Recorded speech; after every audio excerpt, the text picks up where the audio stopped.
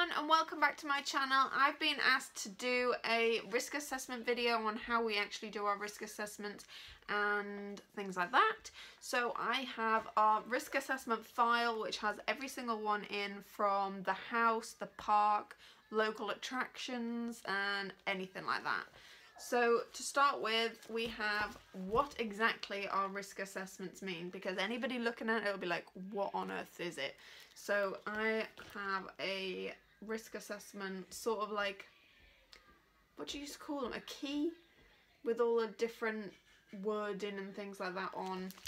So we have severity, likelihood and the final score. And then I literally went through the whole of my house where the children will be and labelled everything. So it starts off with, oh hold on, that's the park one right there. Let me get back to the house. So it starts off with the hallway and then it'll go doors, stair gates, first aid box not up to date, and then they are the hazards. So what is associated with that hazard? Well, a door can have trapped finger or banged head on the handle. Then you go on to the severity of it. 1 is a minor injury like a bruise or a graze. 2, 5 being death or a permanent disability. So a banged head or a bumped trapped finger is normally like a 2, I would say. That's what we've put them down as. And the likelihood is probably going to be a 3 because, you know, kids always want to play with stuff that they're not allowed to play with. I've literally just got a magpie nearly thrown into the window. Oh, there's another one. Ooh. Anyway, final score would be a 6. So a 6, then I go back. 6 to 9 is medium risk. Do something as soon as possible. So what did we do? We put supervision around all doors. So then it completely changes the severity and likelihood. So the severity is still a 2 because the injury is going to be exactly the same. But the likelihood of it happening with an adult in the room is going to be very low because you can obviously stop them from trapping their fingers in the door, or you could tell them to move away from the door. The priority then is dropped down to a 4. So then it goes on and on and on, things like that. So I will put it up to the screen so you can have a look yourself and you can pause it and have a little read. So this is the area of the place, this is the hazard, what the injury could be, the severity times the likelihood equals what is the problem. Then we have the same, I think this is kitchen now, we've got plug sockets, sharp objects, unclean worktops, fire blanket not hung, no safety catches, things like that. We then have, the lounge, and then going into the dining room, going into the bathroom, going into the outside area,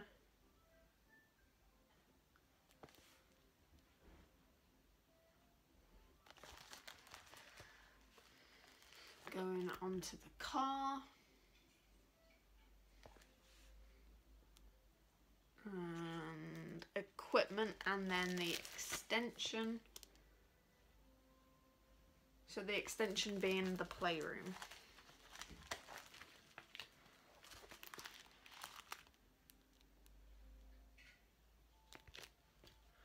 And then it goes on to the decking. And then we have all of the areas that we go to around the local place. But if I go back to the park as well, then you can take notes of all of them if you need any of them. And this one.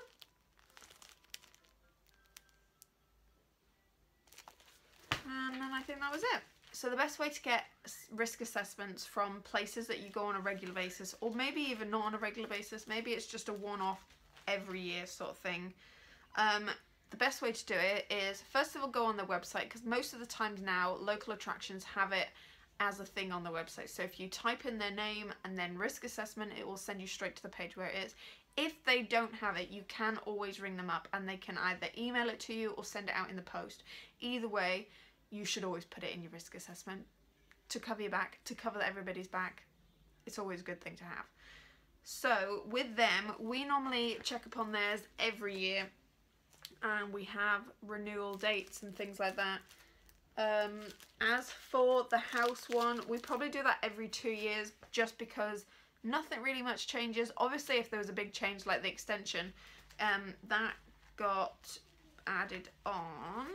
I will show you, and that's why it's all in red, because that is a brand new like area that needed putting on. And then this year it just got updated with like a safety check, I would say, to say yes, everything's exactly the same and there is no changes.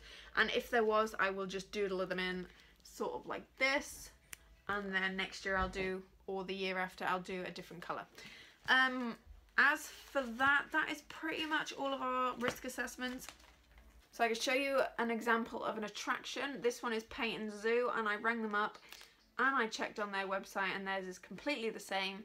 So all it is exactly the same as ours, along, and it just makes sure that you are aware of what the dangers are before you take the kids there. And that's it basically. Just make sure you're keeping on top of them. If you have a major change, obviously change your risk assessment, and that's about it. So I hope this helped, and I hope you enjoyed this video. And if you did, please subscribe on the red button down below, and I'll see you again soon.